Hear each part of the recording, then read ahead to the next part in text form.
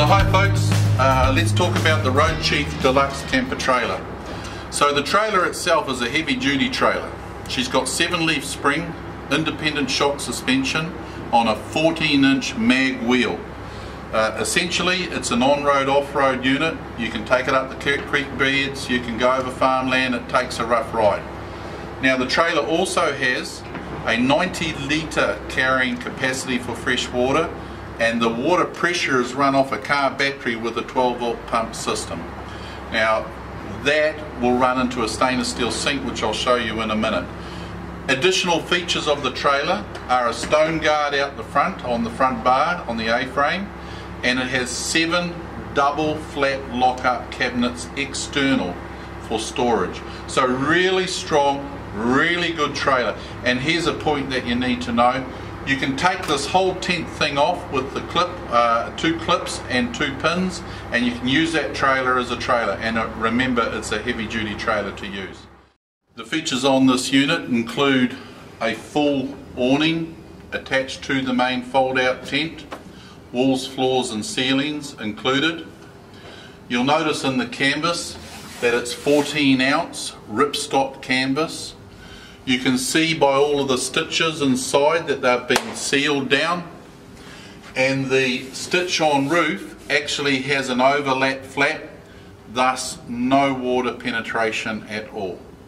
Now you've got big windows both sides, and of course on top of this side window there's a clear plastic for letting the light come in, giving you that sort of lightability when it's a bit dark.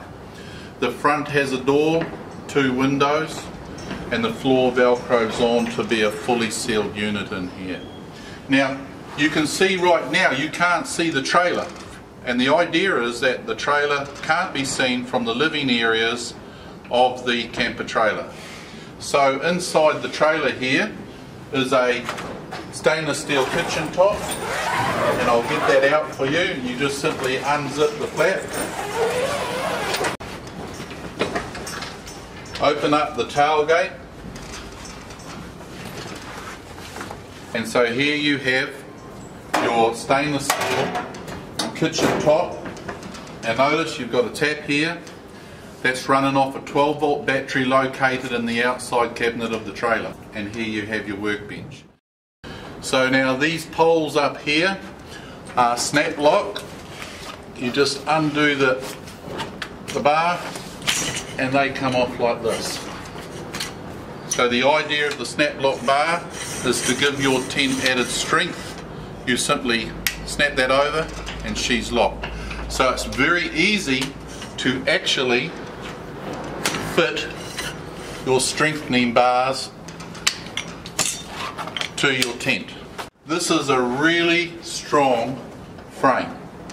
Easy to put up, easy to take down, easy to strengthen and tighten. So look, this is all about the awning. To put the awning up is probably the best part of 15 to 20 minutes, and it's not hard, and once you get used to it, the faster you get. So what we'll do now is let's go into the other room here and let's have a look at that.